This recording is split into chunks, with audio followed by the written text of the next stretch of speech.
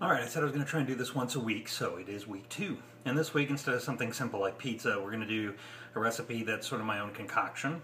And it's a little spicy, so if you don't like spicy foods or Cajun foods, that kind of stuff, might want to move on. But this one's called Ragin' Cajun Pasta. So it's a fairly healthy meal. As you can see, it's colorful. It's got chicken instead of beef. And we start with about 2 tablespoons of oil. You can use olive oil. I use regular cooking oil for this because it tends not to be as harsh with the meat. So 2 tablespoons of cooking oil in a really hot, I use a Teflon sort of wok. If that's the case, you're going to want to use wooden utensils so you don't scrape the Teflon and then you get the Teflon flaking off into your food, because that is not a good thing to eat. So first ingredient, we got 1 whole medium or half a large onion. Pour that into the oil. Put all of it in there. You want to put in 1 whole clove of garlic. If you can mince it, that's fine. If you've got one of those cheese graters with a little setting, you can grate it in there and it actually cooks faster.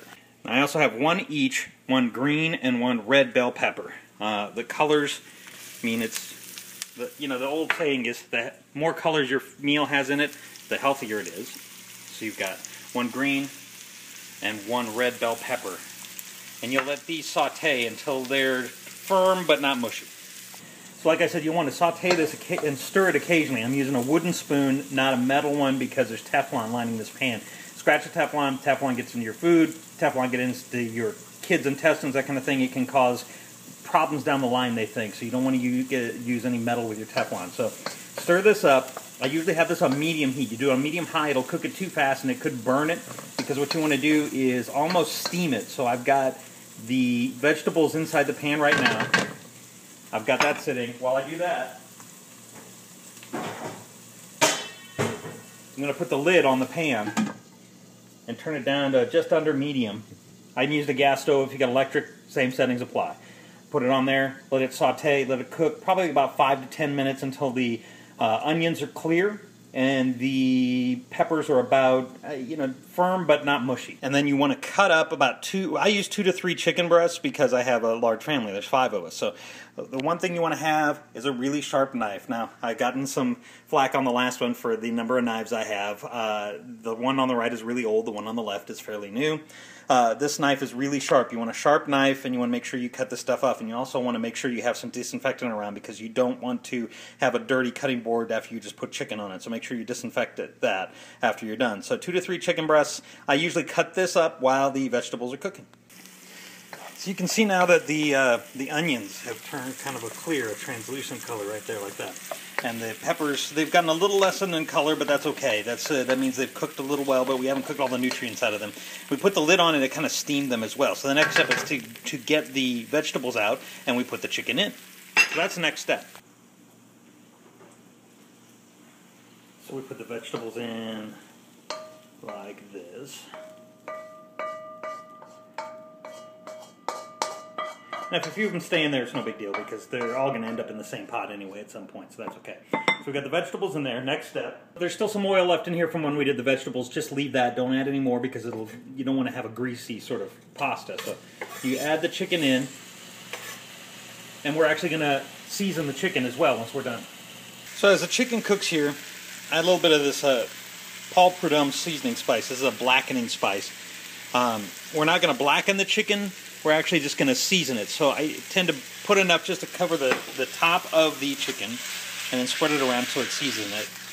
And we cook this chicken until it's fairly well cooked, not browned as you speak, but sort of fried a little bit so that it's browned on the sides. We want it to be tender with a little bit kind of a crisp outside, but not so cooked that it's dry. So we add the spices to add some flavoring to the chicken itself, but we will also create a sauce once we are done with the chicken that's inside this with the drippings from the chicken once we're done.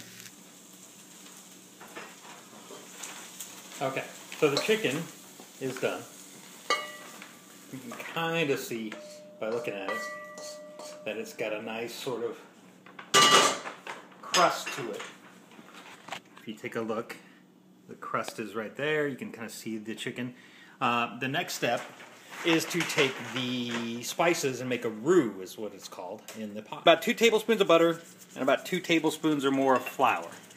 And you mix that together. It'll get a little clumpy, and it'll turn sort of a yellowish color. You can see that there. That's called a roux. The roux is what we want with the drippings from the chicken because it will thicken up our sauce when we get to make it. Next step is adding some wine. We'll move the spices out of the way. White wine for chicken. Red wine works, but it's not quite as good. So some white wine. You add about 1 cup to 2 cups of white wine to your roux.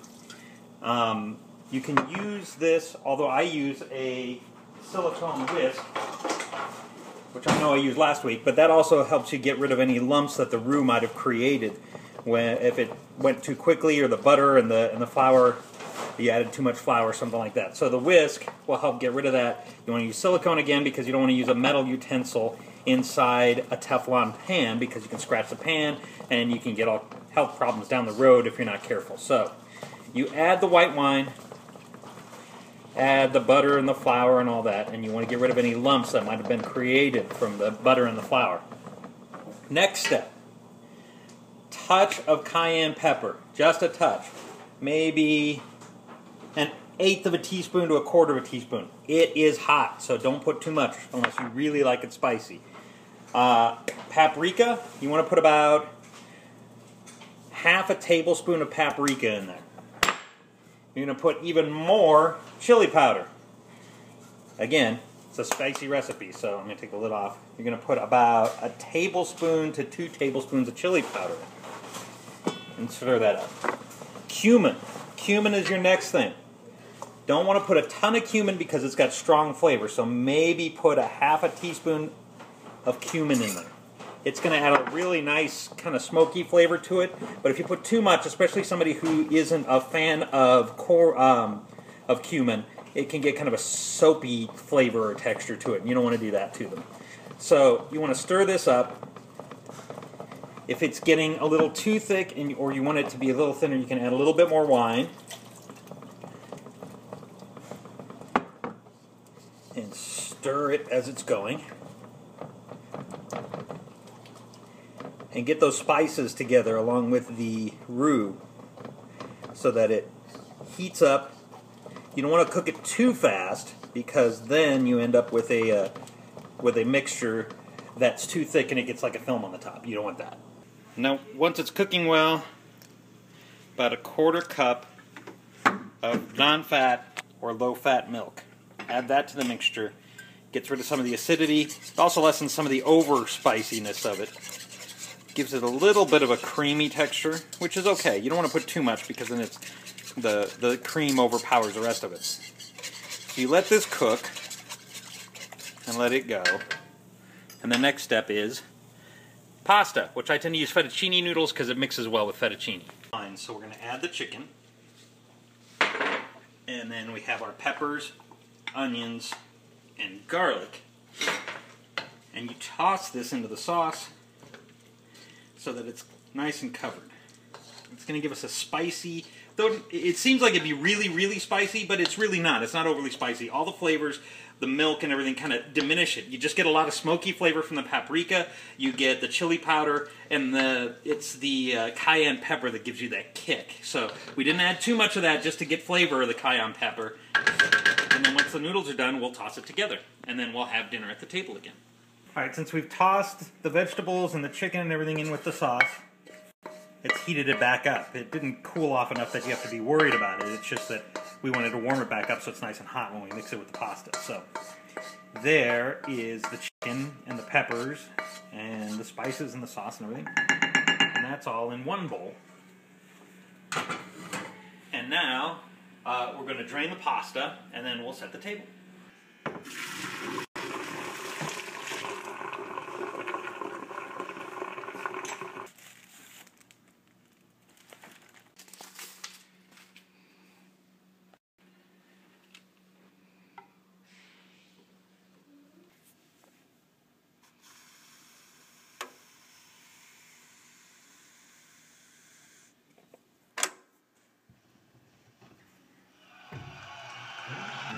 Alright, so it's dinner time.